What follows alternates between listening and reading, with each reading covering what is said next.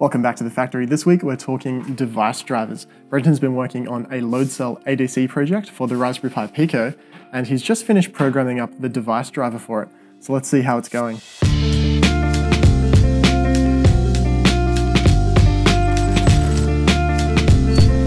We're talking load cells today with Brenton. What are we working on, Brenton? Yes, I'm working on the Makerverse load cell ADC. This little guy is going to allow you to measure weight or measure force with a microcontroller to quite high precision. And you've got a demo for us. I've got a demo. Yes, I've got a demo. I've got a load cell set up on the desk. Stepper motor's just here to weigh it down. And by pushing on either side of this load cell, we get a deflection, our phonograph there. So you're just barely, you're just like quite lightly touching it, and we're seeing... Barely touching, yeah. So basically, the core ingredient in a load cell is a resistor that changes value if you try to stretch it. So up the top here and down the bottom, there's a bunch of resistors, and when we push down, these ones will stretch and these ones will compress. And so they will both change their value, and the result is that on the output terminals here, we get a change in voltage on the green and the white wire. And here's the model of the load cell in here. So what will happen is when you push it one way or the other, one of these sides will have a higher voltage and the other one will have a lower voltage, and then that difference will be read by the ADC chip. So you're measuring across the differential output. Yep, so this is measuring effectively the output of the load cell. Or measuring up on the multimeter. We're at what, like 0.1 millivolts? Yeah, so that's just the 0 point at the moment. I'm just going to apply a fair amount of force. I'm thinking this is about 1 kilogram with my calibrated thumb. And we're measuring at most about 2 millivolts of deflection. And what happens if you let that rest? If we go back to 0, yeah, we're back at the 0.1 millivolts. So 0.1 millivolt is like the self-weight, and then about 1 kilo-ish. So we're only getting like 2 millivolts. So clearly load cells need amplifying. Yes, they need very sensitive ADCs or a lot of amplification. So we've got this fancy ADC that we need to talk to. And as I understand, this guy is a little bit unusual. Yeah, this ADC does not have a standard I2C or SPI interface. So looking at the timing diagram for this device, the first thing we need to do is wait for a low level on the data out pin. That's how this chip indicates that it's got a new sample that's ready to be read out. And then we need to produce 24 clock ticks in order to read in our 24 bits of data. The clock ticks have a rising edge, at which point the data line can change value. And on the falling edge, we can assume the data value is stable. And so on the falling edge, we can read the data value in. And right at the end, we have either a single pulse or 3 pulses that don't clock out extra data. They just tell the ADC whether we want to be sampling at 10 Hertz or 40 Hertz. So if we were going to do something like that in C or C++ on Arduino or something, we would like bitbang that out.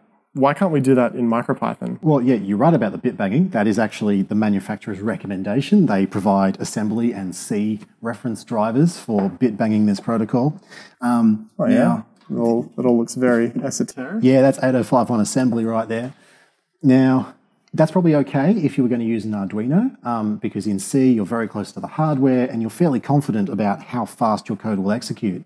But we don't want to do that. We want to keep things simple and do things in MicroPython, where things are complicated by the fact that MicroPython's a lot slower. It requires a lot more CPU cycles to actually interpret the code.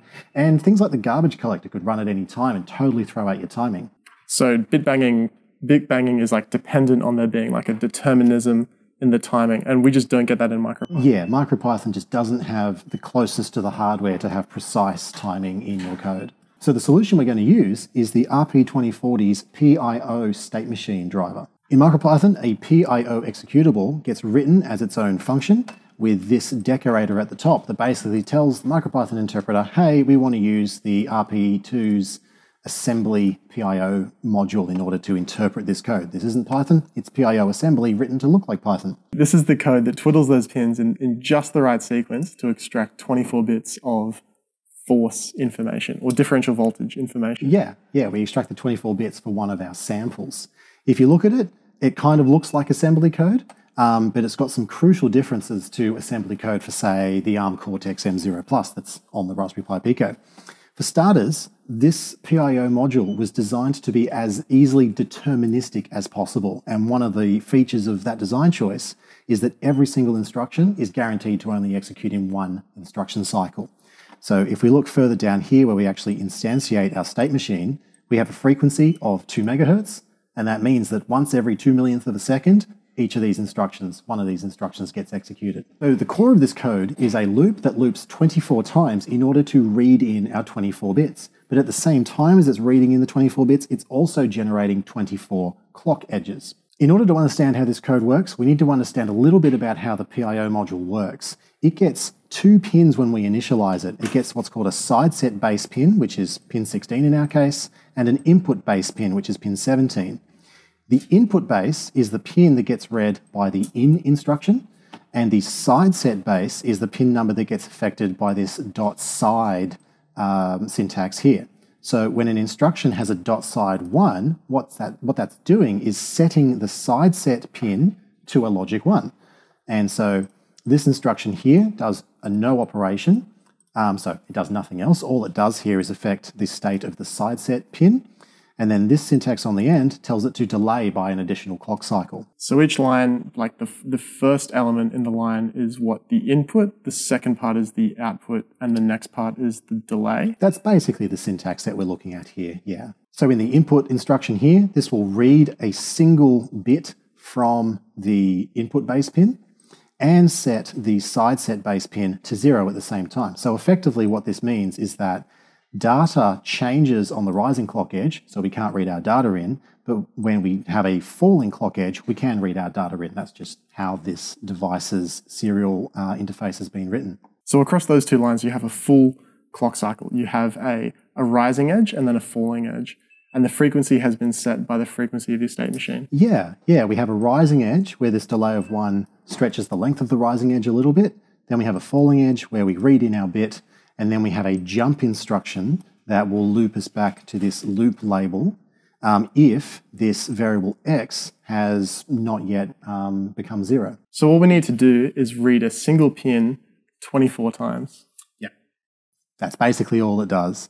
So after we've clocked out our 24 clock edges and we've read in our 24 bits, we just need to send out one more pulse in order to tell the ADC we're sampling at 10 Hz. To do our rising edge, we have a NOP instruction that's just setting the side bit to a logic 1, then we delay by 1 clock cycle, then we set the side bit to a logic 0.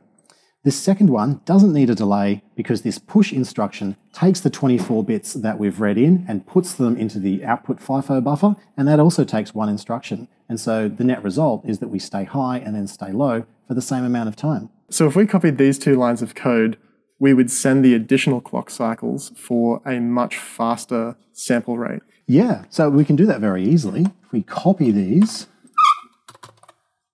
and fix our syntax and just put our delays in so that we're actually producing a 50% duty cycle square wave. We'll copy it again to get our third pulse and get rid of that delay and run that instead. We'll now be sampling at 40 Hz. Oh, wow. What's the trade-off here? Is 40 Hz like a noisier sample? Yeah, when we're outputting data at 40 Hz, we get significantly more noise. We can see that the noise is varying by about 250 counts in amplitude. And if we delete these extra clock pulses and go back to 10 Hz, that 250 peak-to-peak noise has reduced to about between 100 and 200. Right, so you might want to sample faster if you were like rolling your own signal processing or something. Yeah, if you were in, say, a control loop that needed very fast response, or you wanted to do your own signal processing, the 40 Hz output could be appropriate there. Now, the PIO assembly actually has a weird way of doing infinite loops. We don't actually do a jump or a branch at the end of these instructions. It has instead this concept of wrapping. This line of code here that says wrap isn't actually an instruction, it's an assembly directive. It's something for the PIO assembler to read and interpret. And then the wrap target at the top is likewise also an assembly directive. And what this means is that when the push instruction finishes executing, it will instantly jump to this instruction at the top here, the wait instruction. So there's actually no delay between the push and the wait. There's sort of an instant branch in this case. And what's wait doing? That's like the trigger for this whole sequence. Yeah, so the wait instruction is just waiting for our data pin to become low because that's how the ADC indicates that it's ready to start sending data. Right, that was the start condition. And this wait instruction, it can just wait there indefinitely. There's no limit to how long the PIO state machine can stay on that wait instruction. You mentioned that push is pushing our 24-bit number to some FIFO buffer, and that's presumably the number that we're reading. How do you actually get your data out of the state machine? Yeah, so the state machine has a FIFO buffer, a small FIFO buffer inside it. A push inside the PIO code will take whatever's in the state machine's input shift register and push that into the FIFO.